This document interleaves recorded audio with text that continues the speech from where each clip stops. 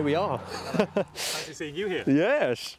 It's not like we've already said hello and put the cars here and then set the camera up on. Do you come here often? Shut up. Okay. Hello everyone, welcome back to the channel, and well, another video with Ben. We have listened to your feedback actually. We've done a few videos together and many of the comments say that you would like to see more. So, for whatever reason. For whatever reason, yeah. Thanks to you guys, I have to spend time. But what's also convenient is that I have a Z4 Roadster still, of course, and Ben's recently got his Coupe. And so it got us thinking that it would be a great idea to start a little mini-series with the two cars, especially sort of during the month of December, where people are spending more time at home, got some more time for some entertaining content. And so, yeah, basically, I think we should do a series on Z4 Coupe versus Z4 Roadster, and it should be really interesting. This episode here is going to be more introductory. Right. There's less we can do at the moment with the COVID stuff currently. So it's going to be more introductory. We're going to go for a drive, and well, I'm just basically going to tell you all the reasons why my car is better than yours. It's funny because it's actually my car that's better than yours. Yeah, okay. Well, that's going to be... I'm not sure. Yeah, I don't know. Your car's clapped, mate. Yeah, well, so is yours. Wow. Yours is like the cheapest coupe in the country. Well, exactly. 170,000 miles you've just gone over. I thank Car Throttle for that. Everyone likes a high mileage hero. Yeah, I wouldn't call it a hero though. Bit of a dog. But anyway, that's the plan for today. It's going to be a little bit of a waffle in the cars. Should be fun though. You didn't bring your walkie-talkies, did you melon? Well, someone didn't tell me. Yeah, right. But look, in this series, stop talking. I'm actually addressing the camera. I'm addressing my audience. You need me more than I need you. So. To be fair, I kind of don't know anyone else. Well, I know like one person with the coupe. They're rare, aren't they? Which is one thing going for you. Yeah, bragging rights, I suppose. But yeah, I guess in the series, there's a few things I've got lined up actually. We're going to do a road trip, hopefully, to see which is the best road trip car. We're also going to do a dyno with both the cars to see which one has lost or not lost the most power over the years, and some various practicality fun challenges as well. It's going to be a bit of a laugh. And yeah, actually, I'm looking forward to making it because it is just going to be that. So today, let's go for a drive. We can't walkie-talkie, so I'll give you a ring. Cool. It's the safest way of doing things at the moment. And also, the weather's a bit interesting, so it could make for some fun driving today. It's a lovely day for it, isn't it? Beautiful day for it, really. I love like 20-metre visibility. Oh, it's the best. Especially when I'm driving someone else's car. Yeah, it's the best. Absolutely love it. Anyway, let's get in the cars, so I don't have to see your face again. Cool. And let's go for a drive.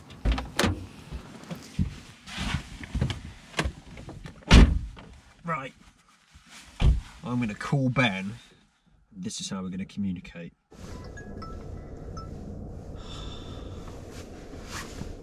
What do you want? Hello, Ben. Hello, Joel. How are you? I'm good, Ben. How is it in your coupe? It's very warm because I have a roof. That is a good point. I actually really want to put the roof up because this is just god awful. I'm just adjusting my feet after you ruined it when you Look, Ben, my suggestion, let's go for a little drive, and I think we should play a little game of my penis is bigger than your penis, aka automotive top trumps. Right. It's just not true though, is it? Well, that's left to be discovered. Let's ask these lovely people here, shall we? Well, firstly, Ben, mine sounds better than yours. I won't argue against that, to be fair. You won't argue? Do me a favour, just look in your mirror a sec. Hang on. Just look in your mirror, just stay there.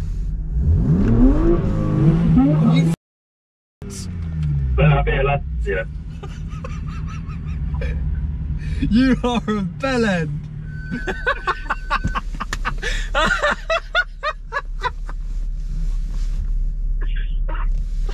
Did I go in the car? Because I hate you. Hang on. Oh, Ben, the side of your car looks clean. That didn't work. Mate, the whole back end of your car is covered in blue. Brilliant. Yeah, and my windscreen and my interior. That was a pretty good shot, come on. That was pretty good, wasn't it? You are a It's on the inside of your windscreen. I know it is. It's in my air vents! It's on his bonnet. Right, you. Oh, he's doing it again. Right, that's enough of that. This has been nothing but nonsense for the viewers already. Let me go first.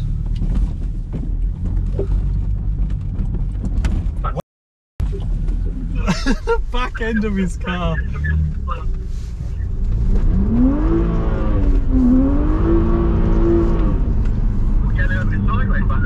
Yep, I think I'll turn traction control back on. Right, Ben. So far we've established three things. Number one, you're a complete imbecile. Number two, my car sounds better than yours. And three, well, I can put my roof down and you can't. Not that it's exactly the weather for it. I'm just faster though, aren't I? I've got mud all over my gear shifter, on the seats, on the windscreen, on the inside of the windscreen. So Ben, as we're cruising currently, what MPG are you currently getting? I'm in 6th gear at 45 miles per hour, because we of course have different engines, don't forget. You've got the 3-litre SI with 260 odd brake horsepower. I've got the 3-litre I with 231. I'm currently getting 51.3 miles per gallon. 32. 32? That's my average. I'm getting 51 right now. No, you're not. Yes, I am. I've just reset it, 6th gear, 45 miles per hour. I'm now averaging 56.4. Okay, I'm going to reset mine. I'm not having this. There we go. 80, 85, 65, 53, 46. I was going down. But that's not what these cars are about. So let's just drop it down a gear and bloody go for it, shall we? Well, look, my car's on your up. Go on, then. Let's cause a massive crash. Not the weather for it. No, that's back out. My MPGs though, it's gone down to 22. Mine's still 42, so shove that up your ass. Put that in your pipe and smoke it. Right, mate, I'm going to pull over because this roof needs to go up. I am freezing cold. Ah, see, I don't need to pull over to put my roof up.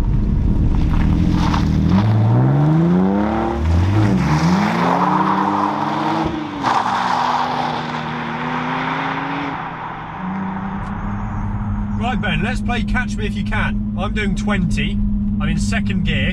I'm going to floor it and you're going to try and keep up. Sound good? Okay, let's do it. Let's go.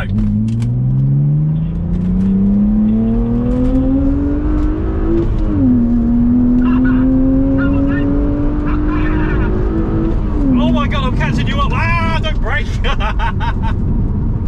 You weren't gaining on me, mate. I have to say, there was nothing in that. He actually had the edge on me. He was creating a bit of a gap, but then the coupe managed to close the gap until I ended up on his arse. The way I see it is I floored it, I created a gap, the coupe then accelerated and maintained that gap. He did not gain on, he didn't gain, he's moaning about how he can't hear me, but that's not important. My Roadster maintained the gap from the coupe, therefore I don't think the power difference is really that noticeable, but we're going to have to just see when we get the cars dynoed which one's lost the most power, because he's got 170,000 miles on the clock, I've got 158, so we've both probably lost a fair bit of power from what the factory quoted, but as I saw it there, nothing in it.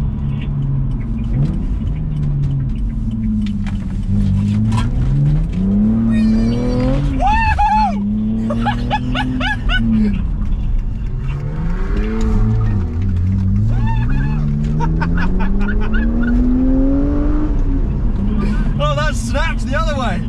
I wasn't expecting that. Woo, squeaky bum time. These cars, like, forget the slating match between Ben and I. These cars are great fun. I mean, 230 brake horsepower in my one. It's a pretty wet day. I've got traction control completely off, bumpy roads, and you can still use all the power. That's what's so great about them. My other car, a 2 Series 240i, it's too fast. It's too fast to use on roads like this. It's simple. It just is. Otherwise, you're just driving it in auto, in eco mode, because that's the only way you can drive it. This, you can give it all the beans, wherever you are, whenever you are, if that makes any sense. Although this fog does make things a little bit more different. Ben, have you got any thoughts? I can't hear you. Have you got any thoughts, Ben? You know what? Pull over. Let's settle this at the side of the road. Yeah, pull over. I'm going to do you. It's just when I rear end you. Oh, she was cute, wasn't she? And guess what, Ben?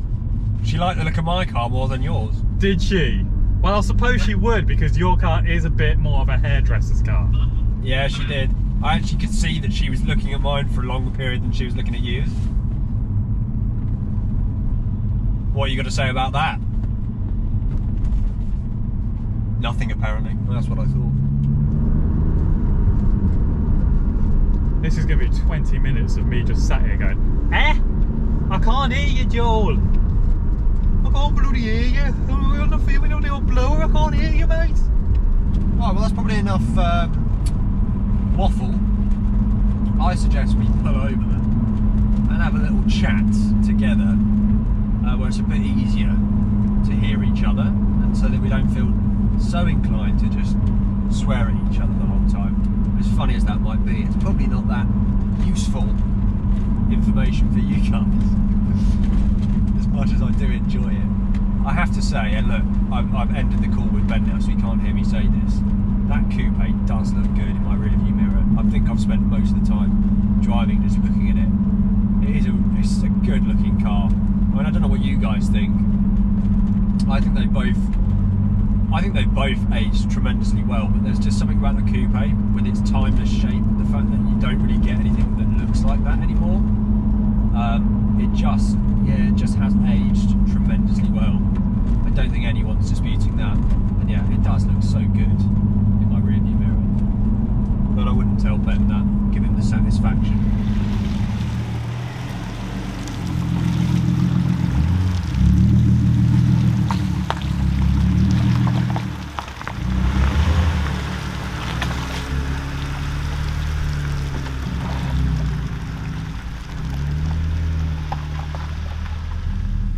Well, I found a pull-in, but not sure it's the best suited for these cars. I think Ben might have a little bit more of a rough time than I will here.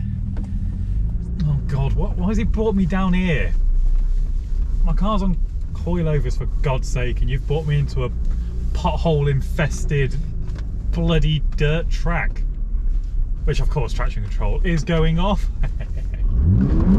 Oh God, probably. Oh, it's a bit deep there. Yeah, not a good idea. God, it'd be smoother to drive on the bloody grass, you idiots.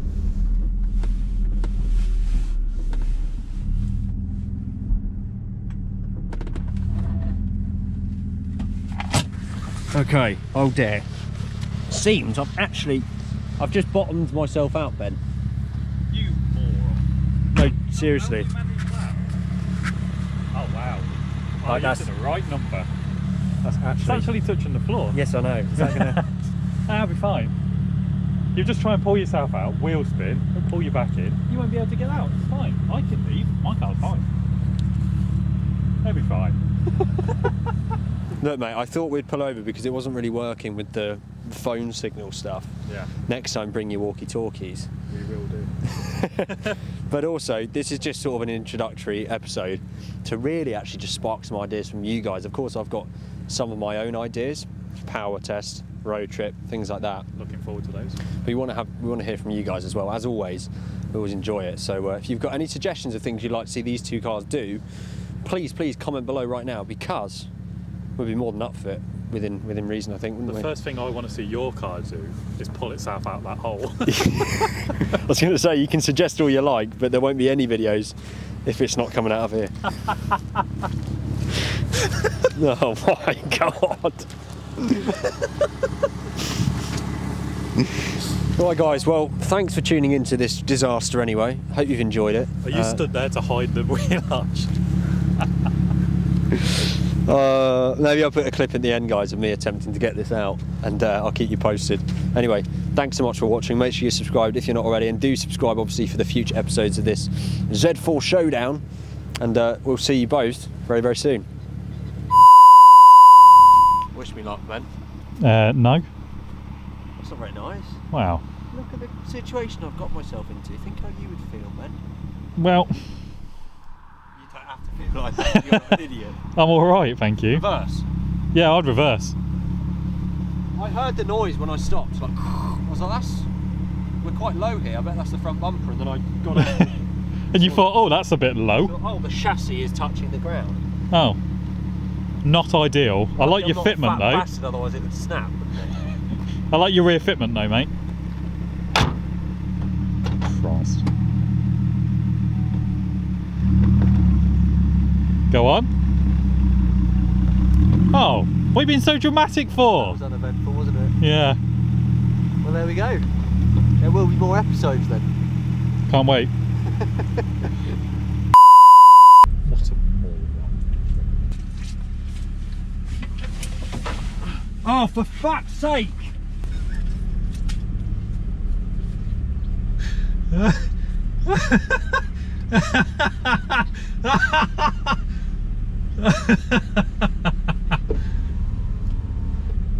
My point exactly.